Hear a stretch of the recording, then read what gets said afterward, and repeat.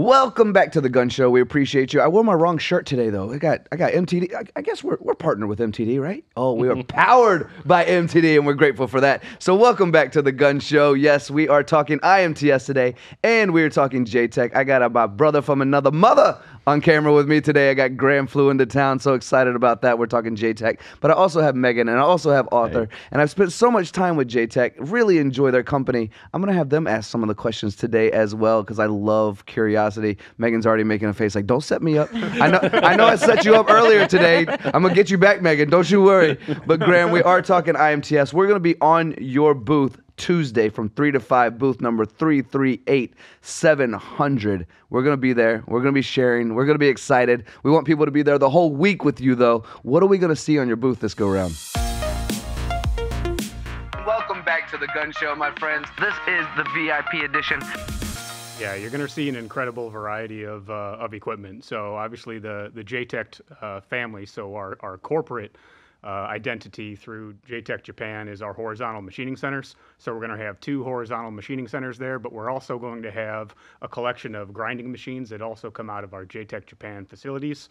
And then the partner companies that we work with, so through Wheelie Mechatronic out of Taiwan that we have ownership stake in, we'll have 4 machines from Wheelie Taiwan, bridge machines, turning machines, some 5-axis machines. And then you're just going to see a collection of different robot load automation solutions, gantry load automation solutions. So really a good variety this year of product that we're excited to show off. Yeah, I can see why. For good reason.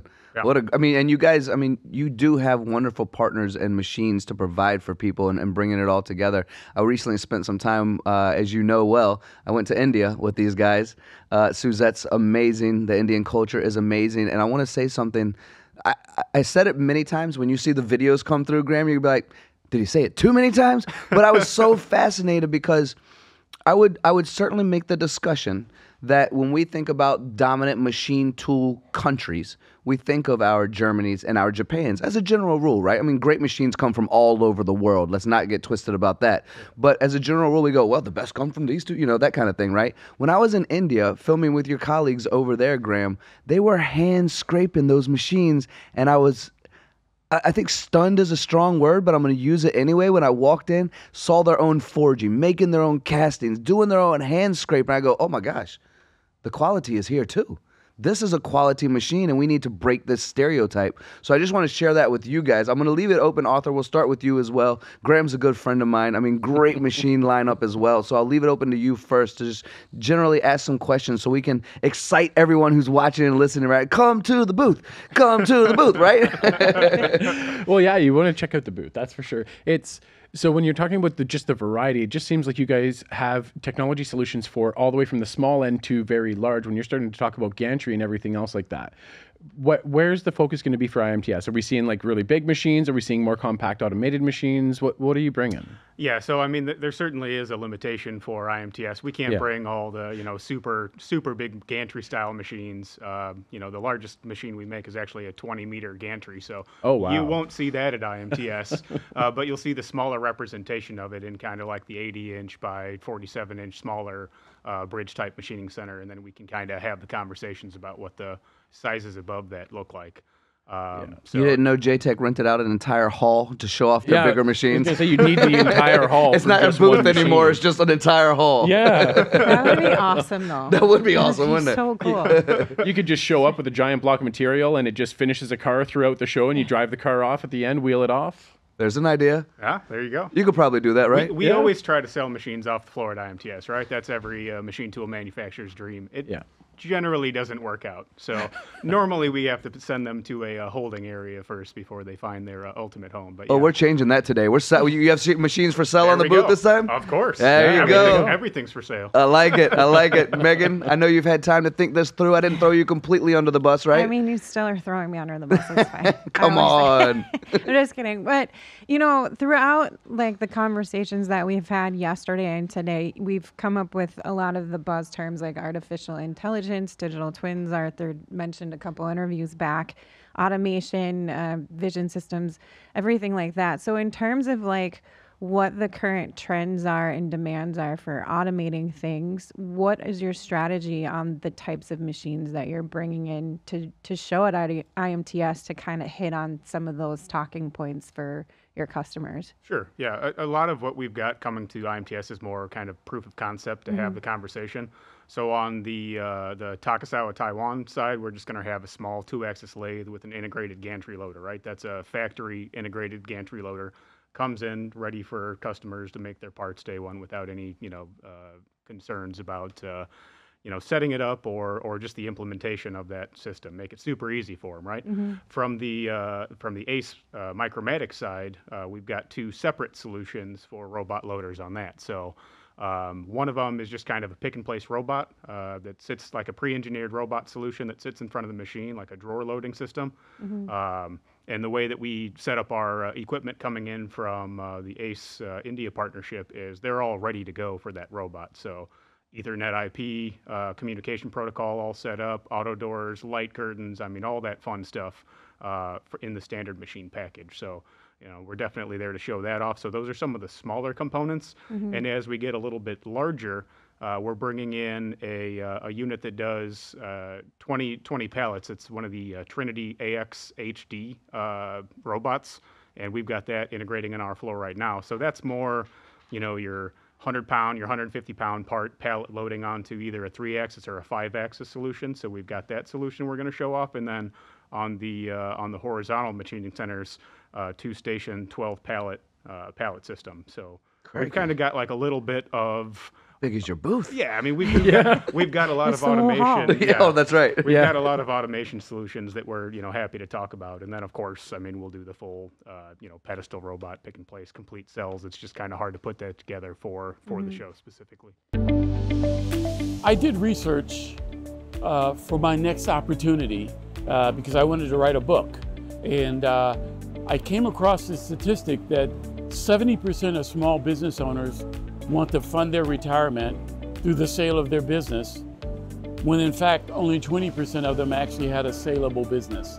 And it broke my heart anticipating the fact that baby boomers, there was a light at the end of the tunnel, and in fact it was a train. And so I really wanted to do something about that. So I wrote a book called Scaling the Exit. The purpose of the book was to articulate a strategy for small to medium-sized business owners to increase the value of their business to the extent that they could actually sell it and fund their retirement. And that was really the first iteration of what became EBITDA Growth Systems and our brand promise, which is to double the valuation of small, medium-sized businesses, specifically in terms of an exit, but double their valuation or we give them their money back. So you mentioned earlier too, Tony, like when people think of high quality machining, they usually go towards Germany and some of the other countries. So like how is JTEKT really separating themselves from those other countries to kind of be at the top level for people to think of when they think machining? Sure, yeah. So for the horizontal machining center lineup, we've kind of always been a premier machine tool. Certainly a lot of high-end machines come out of Japan. Certainly the legacy Toyota, now JTEKT product line, and some of our core competitors out of Japan that focus on horizontal machining centers, your Makinos, your Moriseikis, and all of those other guys. So definitely we've got a production quality to our machine, which all comes from the construction of it and the quality of the components that we use inside. Gotcha. Yeah, well said, well stated. How am I doing? Right. So far, so good. I'll grade you at the end. Arthur, any follow-ups from you before I dive in? Is she gonna get a gold star? We'll find out. I don't know. We'll find out. I'm gonna let the audience be the judge. All these other people on the outside at the end of this. Well, it's looking at all of this. I think one of the ways when you're asking how are they differentiating themselves? Well, one of the things is they're working with MTD, right? They're bringing Tony in, and they're now Tony's getting to see the hand scraping and bringing awareness to the quality that's going in their factory floor. I think that's a huge component of it. Yeah. We are a very loud voice for the industry, so that you can be aware of these hidden gems that are fantastic solution partners to work within your supply chain to get your products to customers. MTD is a great platform for that. That really sets you out to be there. with not just people that are kind of interested in manufacturing. Our community is super passionate about manufacturing. So true. Even all the people that we've got, we're all chatting off, like we're all super passionate. I think that's a great way for JTEKT to get on that stage and bring awareness to that brand. You know, I want to talk about one of the machines as well, and really great point, by the way, and I loved going there, and I think, Graham, well done on your side as well. We love working with you. But I want to talk about one of the machines that I like a lot, because the first, I don't know, 20, 30 machines that I ran and programmed early on in my career were all turning centers, right? Sure. And then you have the vertical ones. And I just immediately think of the floor space and the gravity and the chips falling and the capabilities of horizontal machining. But to vertically integrate a turning center, can we talk a little bit about that? Yeah, absolutely. So, I mean, that's a big part of our offering. And actually, two of our partners, up to roughly 40, 50-inch size range, that's going to be our Taiwan Takasawa partnership. So we have multiple offerings up to that kind of 50-inch size range. And then once we get larger than 60-inch, and we'll have one of them from Wheelie Mechatronic in our booth at this IMTS show, 60-inch VTL basically with tool changer, milling capability. First time that machine's been introduced in the U.S. market, so we're really excited about that offering. Then we get bigger, right? We go 2 meter, 2.5 meter, 3 meter. We do some big parts on the turning side from Wheelie. But yeah, to your point, if you've got big wide parts, you can have this giant footprint for a horizontal lathe, or you could go vertical and fit it into this nice tight little shoebox. Mm-hmm. We've got a project we're working on right now, and I mean it's big volume of turning. We're talking 20 plus machines, and the floor space savings by going vertical, I mean, it's not even an option to even consider horizontal at that point. Yeah. So yeah, great product line, and yeah, it definitely has a lot of benefits when we're talking about packing machines in. Yeah, 100%. I want to bring up two more things, and you guys will have some questions as well. We got a little bit of time on that clock still. Plus, we like Graham, so maybe we'll stick around a little longer just because he's awesome. Hey, there we go. But two things I want to bring up is also when we did that tour together, and you were so good on camera, by the way, and so good at explaining all the different aspects as we walked around your shop. We were talking grinding as well.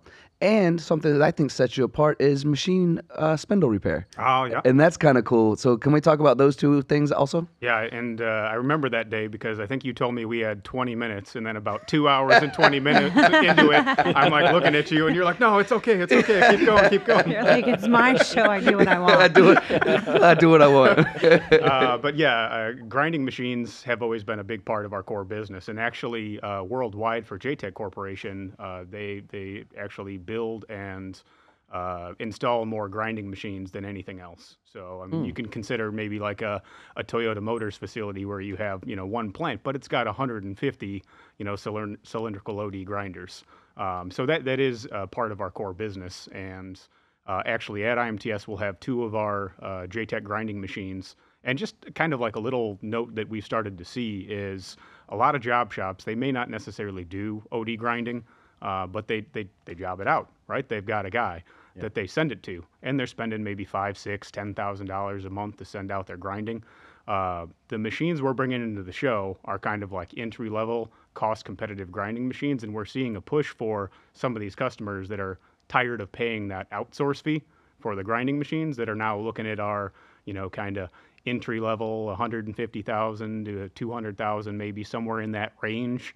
Grinding machines, and it starts to add up as you send that work out. So we're seeing a big increase in that. And then to your other question about the spindle repair, yeah, we've been doing that for a long time, 20 plus years now. We've got over 200 spindles in stock on our shelves. About half of those are rebuild.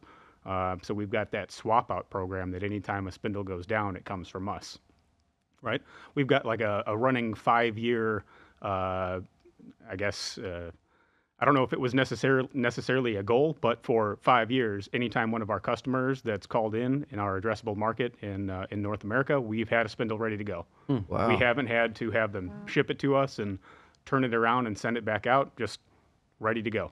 So, Yeah. I mean, that's a huge investment to be able to have that. Another kind of unique story I had, we had a customer with a bunch of legacy machines. We're talking 25-year-old machines, 20-year-old, even some that were approaching 30 years old. And we had them in for a factory tour. and I had our spindle guys mark every spindle that was on the shelf that was still sitting there, that if their spindle went down on their 26-year-old horizontal, we had it ready to go. So, Wow. I mean, that was pretty cool. The guys really appreciated that. Two things that immediately pop into my head when hearing these stories is, one, we are seeing more and more shops vertically integrating themselves. So you're seeing an increase in some of the purchases, right? It's because we don't want to job things out as much anymore. I think we can blame COVID for a lot of things, but it also taught us that there's two giant ponds on either side of the U.S. and the more we can do in our own house, Right. you know, then we're talking service and support. So if we're gonna vertically integrate, aligning ourselves with a company that's there for us when or if, there's not really if, it's just a matter of when, right? Something goes wrong, we need that service and support. So that was two things I gathered. As you can see, we're running short on time. Yeah. I'm gonna give you guys each an opportunity for one more question or a high five to Graham, and then we'll give Graham the opportunity to just give his closing statement about IMTS and, you know, what we'll feel when we come to your booth and we walk off. What are we going to leave with? So just giving you a heads up of what's coming as well. A little prep time, not for Meaghan though. I like to throw her right under the bus, but everyone else. Just run me over.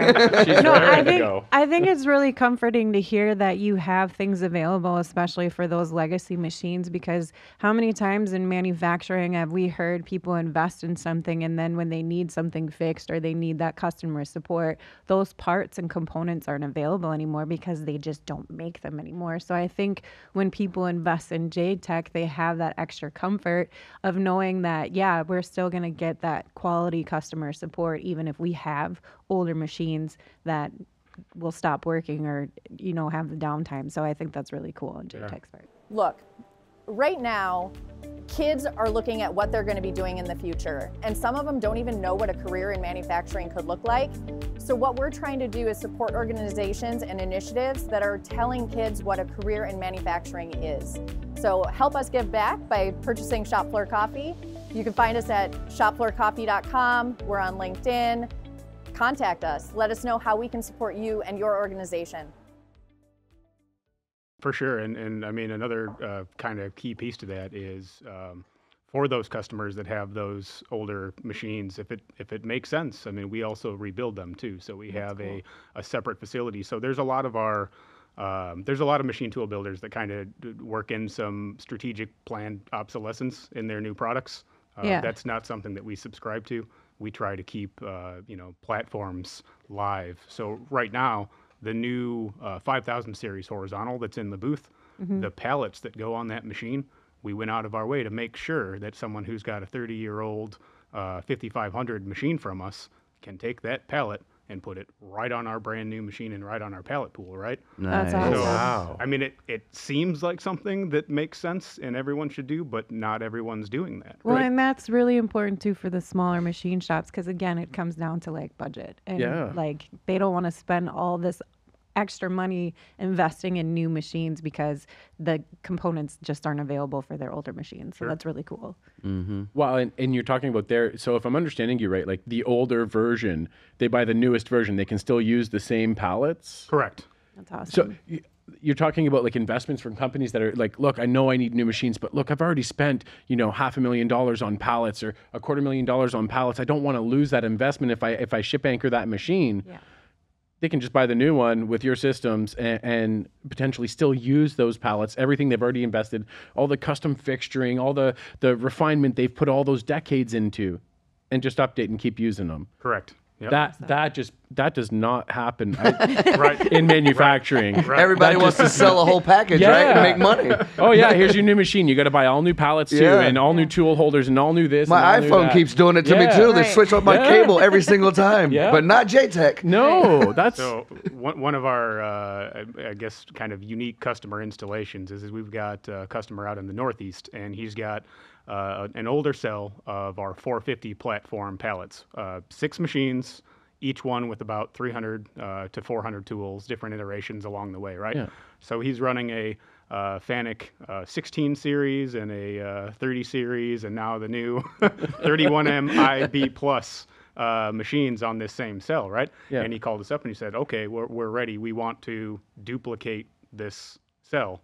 So now these guys are up to, almost 400 pallets. They've got 500 plus tools on all of the new machines, Yeah. and everything talks between their older system and their newer system. Interchangeable pallets. All the pallets are ID'd so they can run in either cell. I mean, it's pretty cool, cool. when we can do Powerful, things man. like that. All the way from the Fenix 16 all the way up to the newest 31, they Right. all talk. They all talk to our cell controller, awesome. right? Incredible. Right.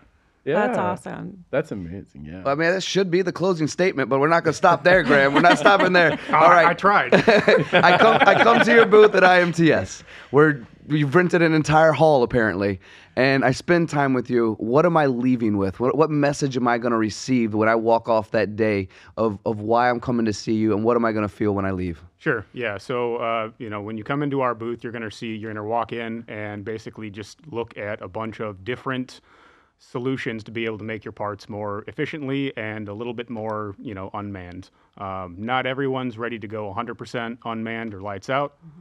Some people are, right? We have that conversation on a regular basis. The customers that already have 50 robots in their booth, they want to talk about the nuts and bolts of our coolant system and how we're going to stop those chips from, piling up and stopping their robots from running. There's going to be other people there that have a shop of 20 C-frame verticals, and it's kind of scary, but we're looking at horizontal machining center manufacturing as the next step for them towards automation. So we'll be there. We'll be ready to have those conversations and to help customers find solutions for whatever their need might be, wherever they're at in that kind of search for, more efficiency in their manufacturing with good quality production products from all over the world. So, Well, Graham, I will for sure see you there. And when am I going to see you? Tuesday, 3 to 5, on booth number, or hall number, 338-700 is where I'll see you. The last thing I'm going to do before I close this out is just say, Arthur, Graham, Arthur. He'll be filming that testimonial for you coming up in Wisconsin. Yeah. So this is your guy. We're going to see you there, and we're going to see you at IMTS. Join us. We want to see you. And thank you for your time here as well. Graham, you're amazing. Meaghan, yeah, you did pretty good. We'll give you a gold star. Arthur, good to see you, buddy. Appreciate your time as well. Thank you all for joining us, and we will see you again soon.